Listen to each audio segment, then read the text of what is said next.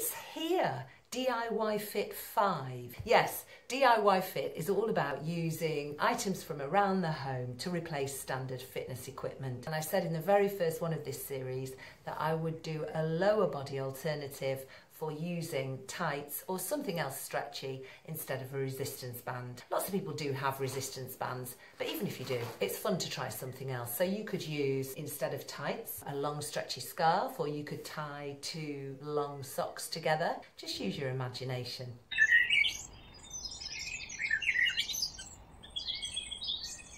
I'm going to start with inner thighs. So I'm going to lie on my side and I'm going to pop the tights under the lower leg, the foot of the lower leg, and I'm going to place my other foot on top like so, holding on to the tights at the top here and lying on the other arm. So it's the top arm that's holding the tights. Now I want to get myself completely side on. I want to pull in my stomach muscles, relax my shoulders.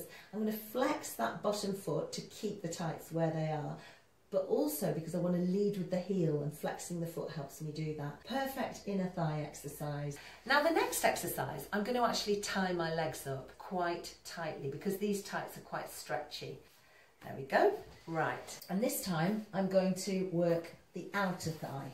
So one hip above the other, not rolling forwards or backwards, tummy muscles in tight, keeping the lower leg firmly on the floor. I'm just going to try and lift that top leg. And I can hold it up like so and then bring the leg forwards and backwards. So when I bring it forwards, I feel my quad working. When I take it behind, I can feel my glutes working. So I'm going parallel to the floor here, forwards and backwards. And I'm using my stomach muscles to keep my pelvis still. So I'm working the core as well. And my lower leg is firmly on the floor. So even the muscles of my lower leg are working too, to create that resistance to the movement of the top leg. Ooh. I'm going to come to a sitting position now. So I'm straightening both legs. I'm taking my hands behind but not sinking into the shoulders. And I'm going to work the quad. I'm going to alternate because this is a hard exercise. Just keeping one leg firmly on the floor and lifting the other. And I'm using my core muscles to support that lift. So keeping my stomach in. Obviously if you stick to one leg, it's going to be harder because there are more repetitions on that leg.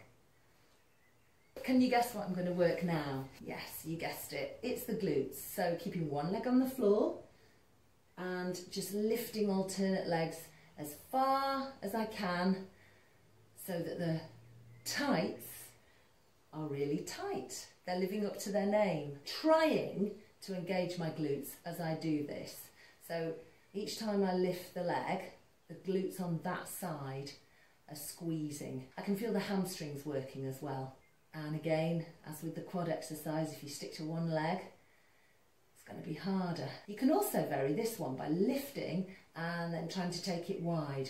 Again, bringing the abductor muscles, the outer thigh, into the exercise. Or you can kind of lift up and diagonally outwards at the same time, which is kind of doing both, your glutes and your abductors. I'm going to now attempt to stand up. Ah, it's easy.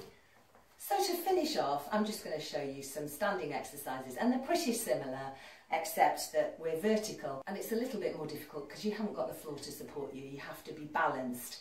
So you have to stand tall out of the supporting hip, and we're just trying to lift that leg out to the side. You can hold on to something, of course you can, but it's good to test out your balance. Moving the leg in different directions. There is the quad working. There's the abductor and the glutes when I take the leg behind. And I'm trying to keep my upper body nice and still. And then let's do the other side. So not slouching into your hip and not locking the knee of the leg you're standing on. So forwards, side, behind, squeezing my bottom to help the glutes to work. And that's it. I hope you enjoyed this little video. Why not subscribe to my channel? There are all kinds of things on here that you can enjoy. See you next time.